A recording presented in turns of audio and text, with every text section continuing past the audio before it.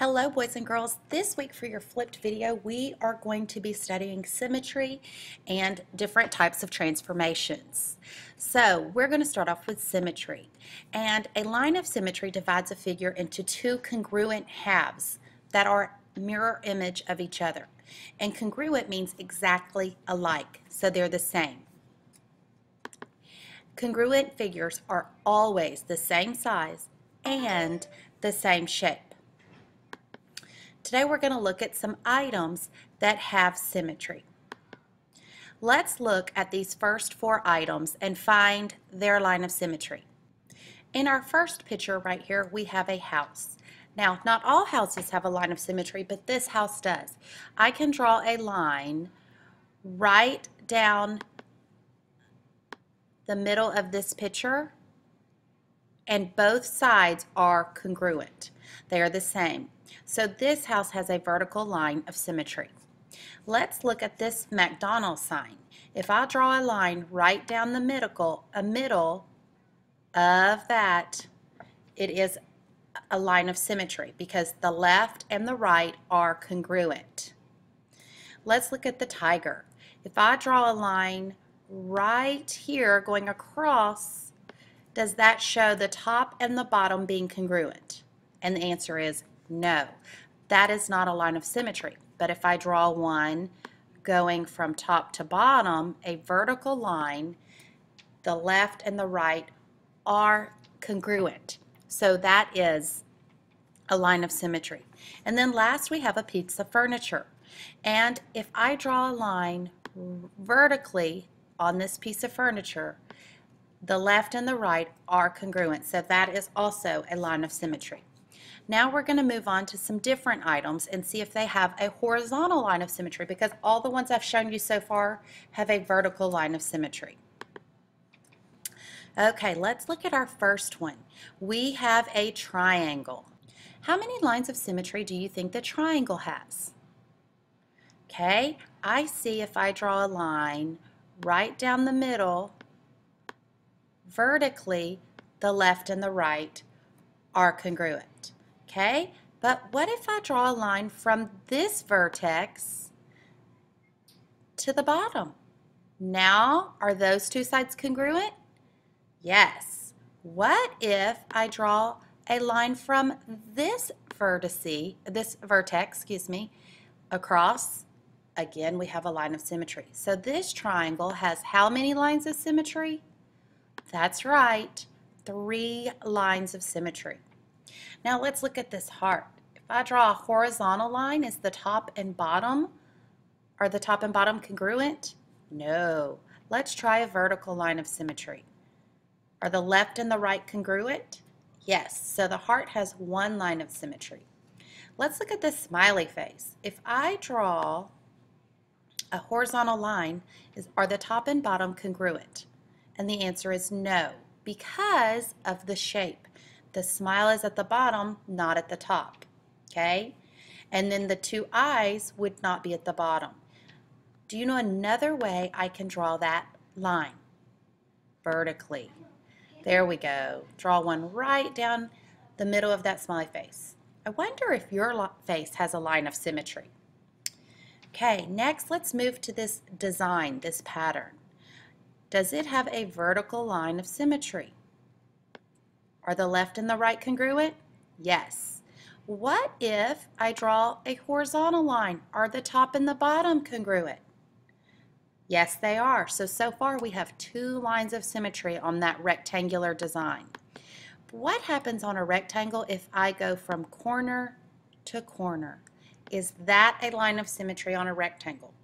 And the answer is no, it is not. Because the way they fold over on that line, they will not be congruent. So a rectangle only has a horizontal line and a vertical line. So 2 lines of symmetry for that design. Now the square is different than the rectangle. I see a vertical line, a horizontal line, but what if I go diagonal on a square?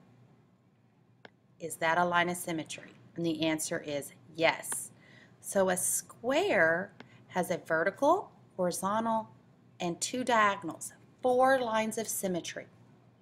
Okay, so let's look at this circle. It doesn't have the eyes and the mouth like the smiley face, so I wonder if it's going to be different. Let's look. Are the left and the right congruent? Awesome, they are. Let's look at the top and the bottom. Are they congruent? Yes. What if I wanted to go diagonal across the circle? Is this part congruent with this part? Absolutely. So the answer to how many lines of symmetry does this circle have? The answer is an infinite number, okay? Because circles have an infinite number of lines of symmetry. We can't count them all because they can just keep going and going and going all the way around across the circle. Okay, now we're going to move on to our second topic, transformations. Okay, so transformations are objects in space that can be transformed into an infinite number of ways, and those transformations can be described and analyzed mathematically. We're going to talk about 3 different transformations today. We're going to talk about translations, rotations, and reflections. Okay, the first one I'm going to start out with is, what is a translation? Translation is a slide. So I can take this cat and, oops, sorry about that. I can take this cat and I can just slide it. I can slide it to the side. I can slide it down. I can slide it diagonal. But it is a slide. It's just moving, sliding. It's not changing direction. So this is a translation. And one thing that helps me with this translation is the SL right here. SL in translation and SL in slide. So translation, slide, translation, slide, translation, slide. Okay, now we're going to look at what a reflection is. A reflection is a flip of a figure that gives its mirror image. Okay, and you can see that if there was a line right here, that these snakes were just flipped across that line. And yes, there's a clue, FL in reflection and FL in flip. So a reflection is a flip. Okay, reflection, flip, reflection, flip, reflection, flip. Okay, our third transformation. First we've had translation, then we had reflection, and now our final one is rotation. Rotation is when you turn or move a figure around a point. And you can see that this object was upright and I just turned it, I rotated it. Okay, rotate. Spin. Think about the earth. The earth rotates. That means it spins around. This object just turned on a fixed point. Okay, rotate.